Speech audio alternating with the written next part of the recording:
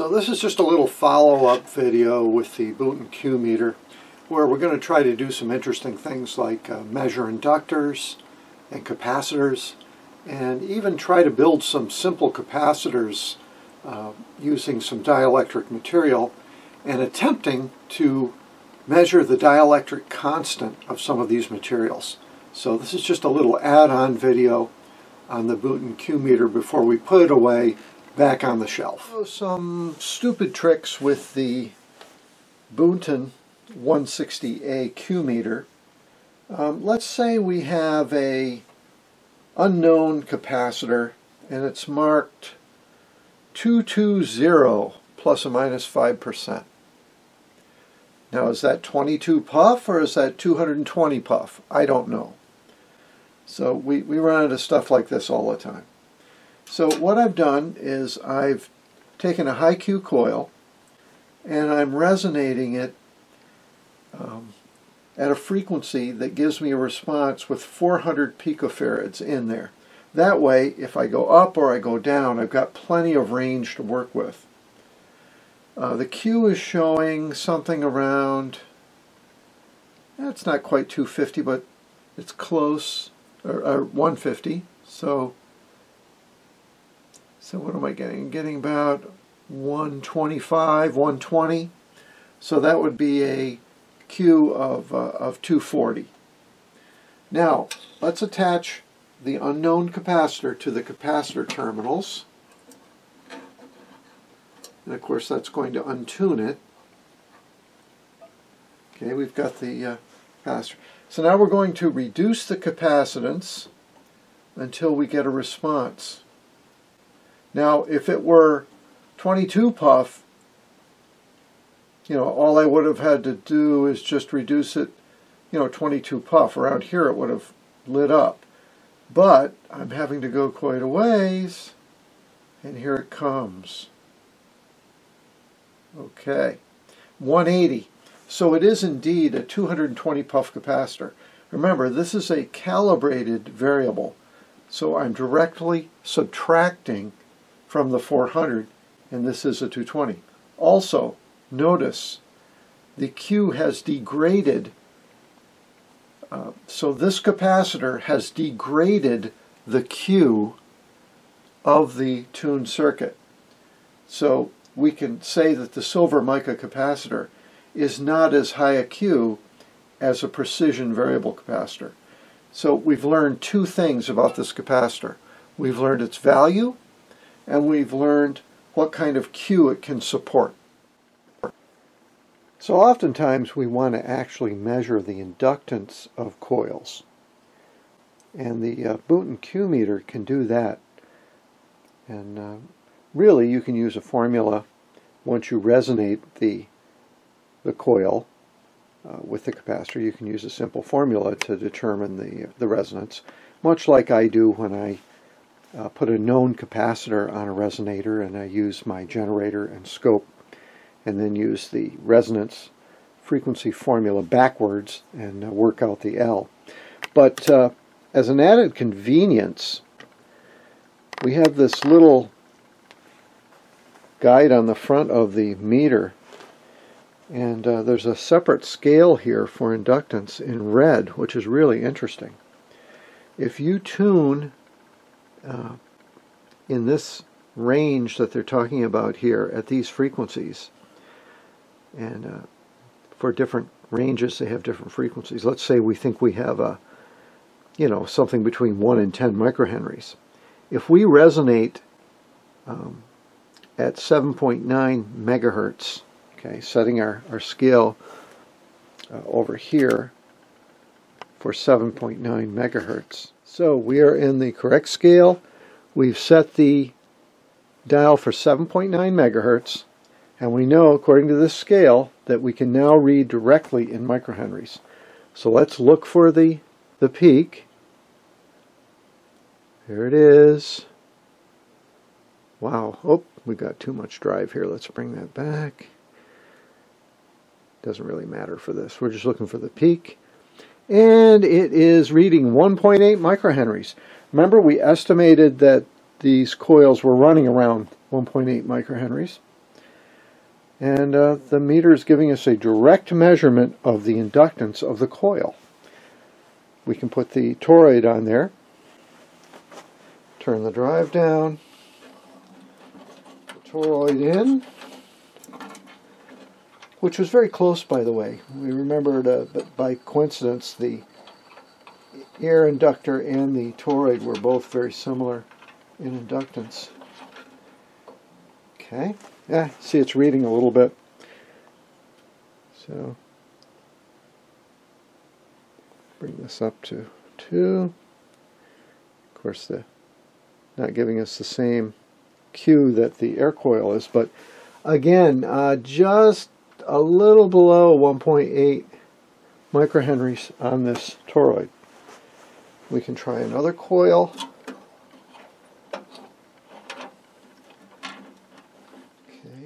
Okay, I've put a larger coil on here, so I've dropped down to the 2.5 megahertz frequency, which is one band lower. Set this for 2.5, and it's reading about 52. And this is marked 470, so I imagine this is a 47 microhenry choke. And this is reading 52, so interesting. The Q is very low, by the way, on this particular unit. It's a ferrite-loaded coil of some kind. You're not getting the kind of Q that you would on an air inductor or even a toroid with this thing. But this is probably made for broadband power type filtering. Okay, I've got a sort of a little Teflon form that looks like it's got about 15 turns on it. Just a little unknown homemade choke of some kind. I'm at the higher range, which is 12 to 25 megahertz, and this reads 0.1 to 1 microhenry, and it looks like we're getting a peak at 2. So that's 0.2 microhenries. 0.2 microhenries, or 200 nanohenries.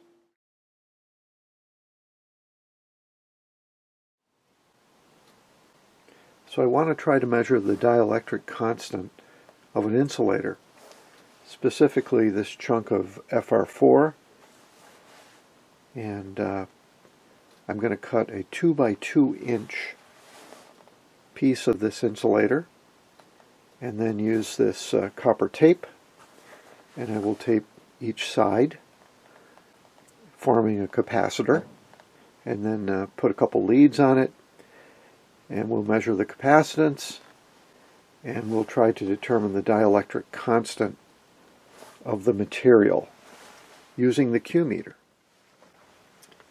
So this tape has an adhesive on it that's going to stick right to the FR4. That should not disturb the measurement very much. Typically in the old days when they made the measurement on the machine, and they actually cite this in the manual, they would just put some Vaseline on the dielectric and then use regular aluminum foil to attempt to make the measurement.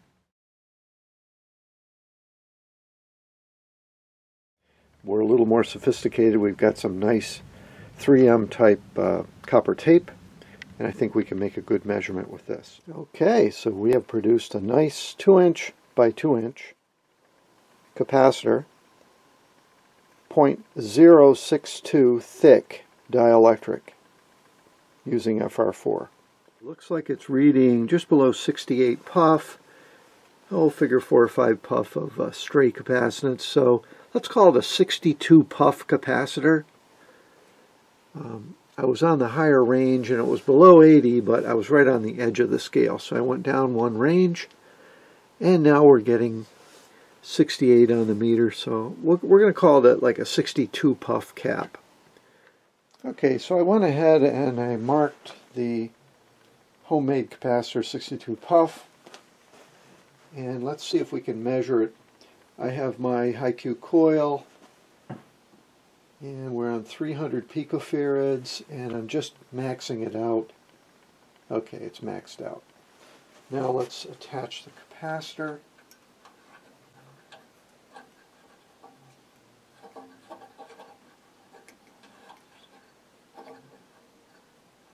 Okay, he's on there. Now we're going to lower the capacitance until we get a peak. There's 20 puff, 40 puff, 60 puff. There it is. Oh yeah, right on the nose. The Q meter agrees with the capacitance meter almost exactly, even though both instruments are ancient and uncalibrated. So that's a 62 puff cap. Notice that the Q value is much lower now. So this is not a great capacitor as far as Q goes. So let's take a look at the typical capacitor, and this is what we've produced. We have a couple of plates with a dielectric in between. There's a certain distance and a certain area of the plates. The formula, and this one's a little more complex because it depends on the dielectric constant of free space, which is 1.000, and the dielectric constant of the material times the area, and we divide that by the distance to get the capacitance value. So this formula has been put online in many little calculators that you can use, and it simplifies down, and with our simple two-plate capacitor, removing the dielectric using air, it comes out to 14.5 picofarads. That's where we started. Now we're at 62 now with the dielectric, but we started at 14 picofarads. Here's another online calculator. It's essentially giving the same value, and I just wanted to show you that's how we theoretically came up with 14.5 picofarads for air. You can do some very fancy modeling, which will take into effect skin effect, fringe capacitance on the edges of the plates, and so on. But this is the very simple answer. It's about 14.5 picofarads. So Q equals 104. Okay. And the capacitance value is 62 puff. And using that data, we should be able to calculate the dielectric constant of the FR4 board. So let's try that calculation. So the formula in this case for dielectric constant is simply the dielectrically loaded capacitance value divided by the free space capacitance value. And it looks like you fool around with the amount of resin versus glass, and you can make that look like we've got a good number. So next I've got this magnificent chunk of 3/16 fiberglass board. This is used in a lot of military projects and so on. You guys might recognize this stuff. And I'm going to make a similar 2x2 capacitor out of that. Let's see if we can determine the dielectric constant of this material. Okay, the thicker dielectric is reading 30 puff instead of 62. And the thickness is roughly 3x what we had before. I didn't quite get the size perfect, so it's a little less than 2 square inches. But looks like we have 30 picofarads. And the Q is higher.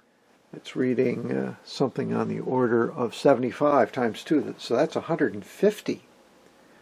So that's much better than the other material.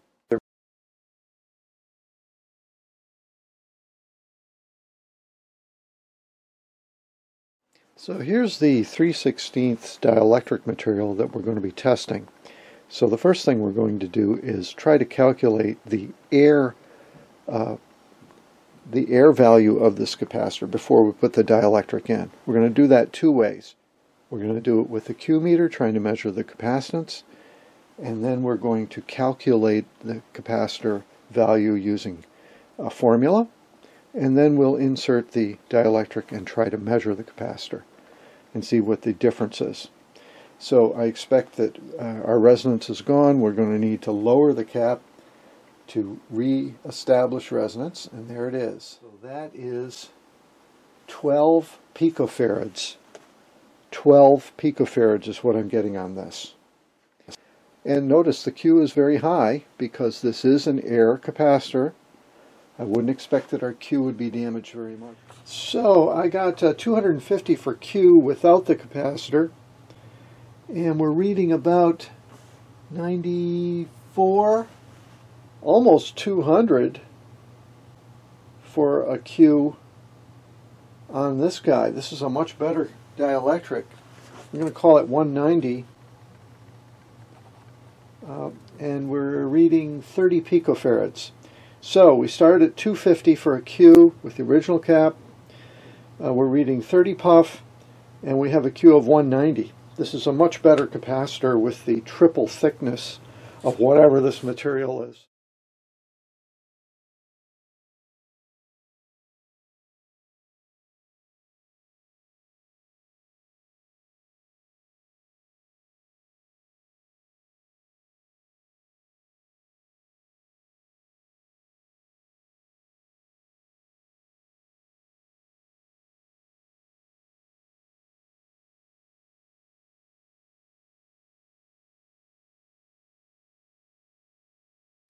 So you thought I was going to let you go without any theory? Hey, there's something funny going on here. Why did the capacitance value go up when we added the dielectric? And we're talking about the same spacing. How does adding a dielectric material increase the energy storage capacity of the capacitor? More energy is being stored within the dielectric. Let's consider what atoms look like in the dielectric. The insulator's nuclei have very strong bonds with their planetary electrons. Under potential, the electrons will want to move upwards toward the positively charged plate. But the strong bonds within the nuclei resist this, and this causes stretching or an elliptical orbit to be formed around the atoms. It's like trying to pull a planet out of its orbit. It takes additional energy. Thus, more energy can be stored within the capacitor than with a vacuum or an air dielectric. So it's a distortion of the orbits of the electrons and the changes in the electrons in respect to each other that change the dielectric field within the various atoms of the insulator, and these tend to neutralize the field caused by simply the charge on the plates. Thus, the total dielectric field becomes the field created by the charge on the capacitor plates plus the dielectric fields around the atoms of the insulator.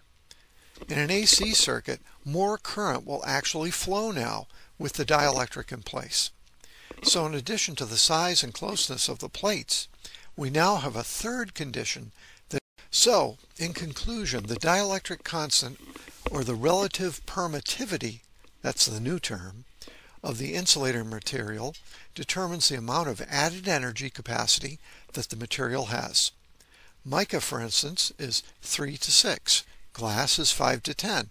Most plastics are between 2 and 4, and we know now that circuit boards are usually between 3 and 5.